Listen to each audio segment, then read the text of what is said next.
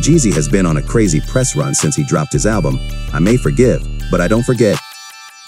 He recently sat down with Nia Long and talked about damn near everything, but didn't tell us anything. The thing we most wanted to know about was his divorce from Jeannie Mai, but he breezed by that so fast it's like he didn't even talk about it. One thing he did talk about, surprisingly, was his relationship with his mom. Aww. It seems like he didn't have the best relationship with her. She passed, and he feels as though he didn't send her off the best way he could. Next up was JEEZY's sit-down with host Rashad Bilal and Troy Millings on Revolt's Assets Over Liabilities show. This interview was another blockbuster of boring. Don't get me wrong, I love JEEZY, but he isn't the most open person. He skimmed through his trials and tribulations again, but nothing too specific. This interview, and the one with Nia Long, both will keep you engaged because you will be looking for him to open up, but don't expect it.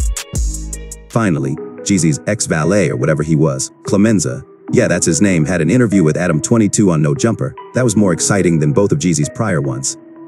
This guy, who looks like Cleveland Brown from Family Guy, goes on an hour-and-a-half rant about how JEEZY wronged him. This has to be the saddest thing I've seen. A 40-year-old man stuck in 2005 talking about the good old days.